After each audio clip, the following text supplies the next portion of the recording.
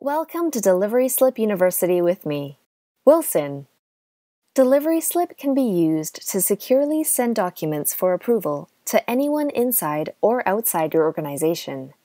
Recipients can easily add an electronic signature to these files right from DeliverySlip. To request an approval on a secure document, start by composing a new message or replying to an existing message. Anyone in the To field will become a required signatory on any attached documents. There are several ways you can add a document for approval to a message.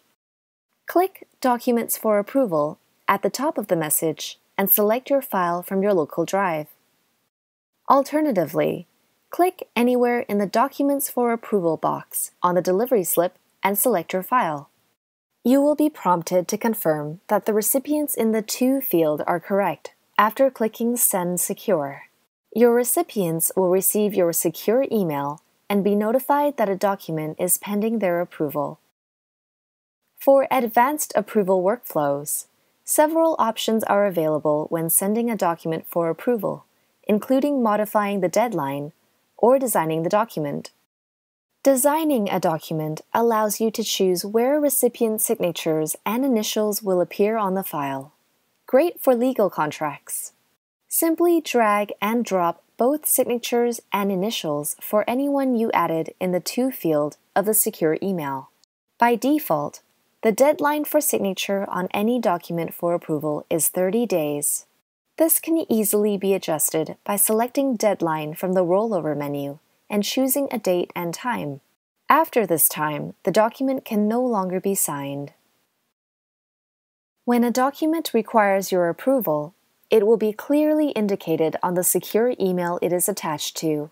Using the rollover menu, you can review and sign the document, download the completed file, download in the original format, or view the delivery slip. If you try to download a document before it has been fully signed, you will be notified. When approving a document, all you need to do is type in your name, exactly as it appears when you registered your DeliverySlip account.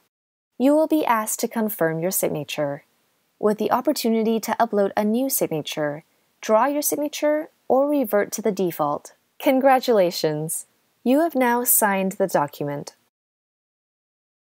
When a more advanced document approval has been requested, you will be asked to initial and sign everywhere indicated. You can go line by line to ensure you address each signature individually.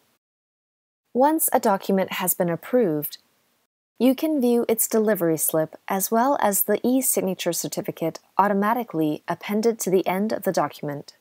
This certificate contains all the information and metadata to indicate a legally binding e-signature, including timestamps and IP addresses. The delivery slip will contain tracking information, including whether this document has been previewed, downloaded, or signed. You will also see full audit information, including unique identifier and QR code. Whether it's a legal document or an expense report, you can easily request approvals and electronic signatures on any document through DeliverySlip.